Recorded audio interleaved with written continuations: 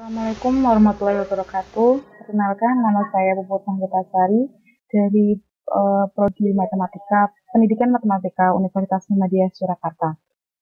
Saya di sini akan mengaplikasikan mapel dengan soal sebagai berikut. Ini soalnya nomor 1, digunakan untuk menggambarkan suatu fungsi grafik. Di sini saya menggunakan aplikasi mapel 13. Diketahui fungsi fx adalah 2 per x kuadrat plus 1.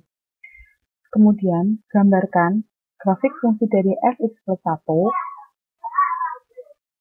fx min 3, dan fx min 6 yang memenuhi fungsi fx. Yang diketahui di fx-nya kan 2 per x kuadrat plus 1. Kita disuruh menggunakan gambarkan grafik fungsi dari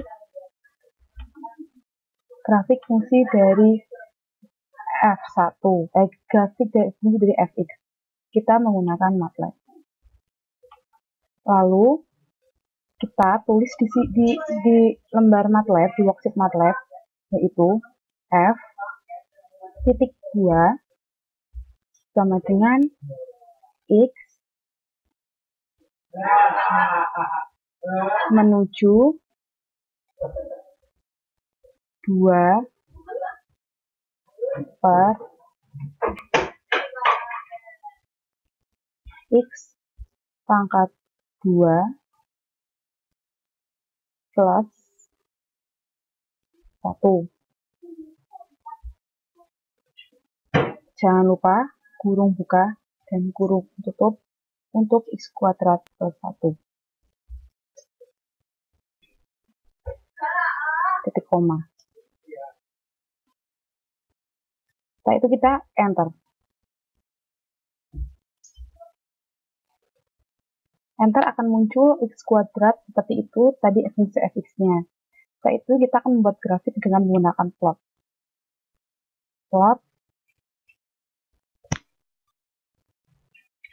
Plot kurung buka, kurung siku, f x,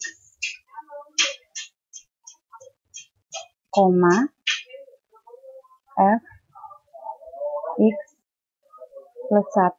Tadi yang diketahui dari soalnya adalah fx plus 1, fx min 3,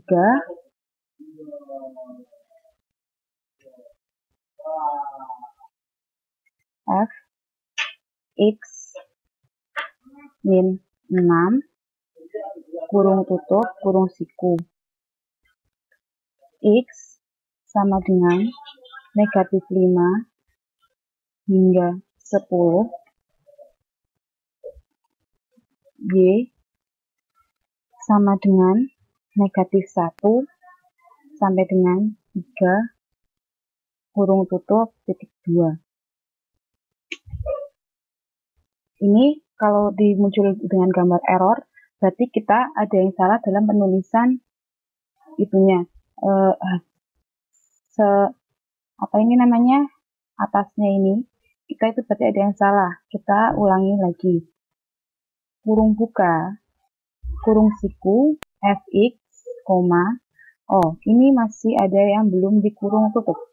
Jadi bisa error. Setelah seperti ini, coba kita enter. Apakah bisa menunjukkan grafiknya? Demikian itu grafik dari fungsi nomor 1. Kita lanjutkan nomor 2. Nomor 2 yaitu selesaikan numerik dari persamaan berikut. Kita ubah dulu ini disama dengankan 0.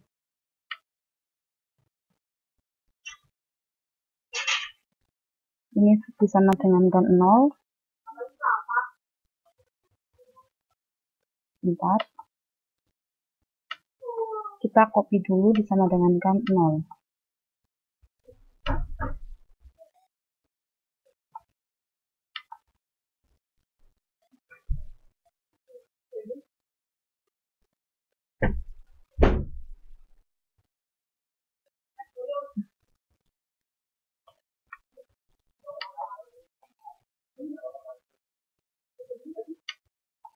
Maaf, keyboard saya agak sedikit error.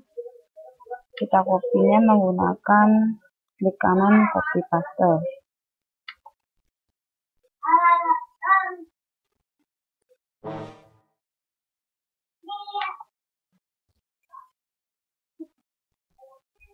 Kita sama dengan 0. Jadi di sini itu ketemunya minus, dan sini kita sama dengankan 0. Setelah kita sama dengankan 0, kita masukkan ke dalam fungsi di dalam Maple.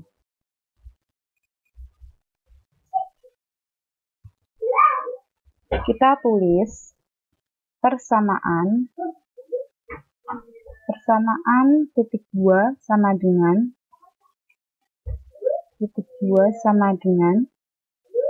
X pangkat 2 per 20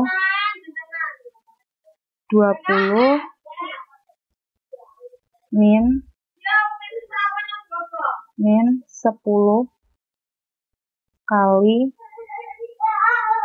X min 15 kali cos kurung buka X plus 15 kurung tutup sama dengan 0. Titik koma. Kita coba enter. Lalu kita buat grafiknya dengan menggunakan plot kurung buka LHS kurung buka first kurung tutup koma X sama dengan negatif 10 hingga 10 titik koma. Apakah akan muncul sebuah grafiknya? Kita coba. Berarti itu ada yang salah dari hasil tersebut. Kita belum kurung tutup dari 10-nya. Kurung tutup. Kita coba di enter. Hasilnya grafiknya seperti itu. Grafik dari persamaan tersebut. Sekarang kita akan menggambarkan soal ketiga, yaitu gambarlah grafik fungsi dari sin X. Sin X, kita tulis saja secara langsung sin X. Kita enter.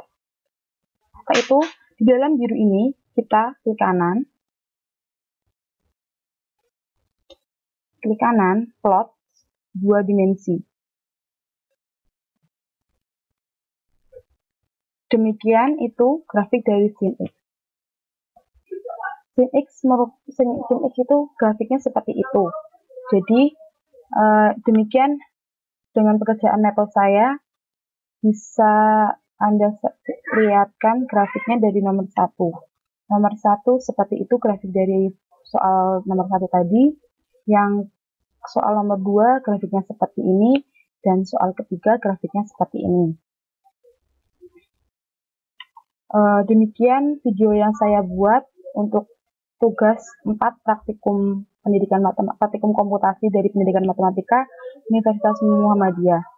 Jangan lupa untuk thanks for watching and like and subscribe my video. Thank you.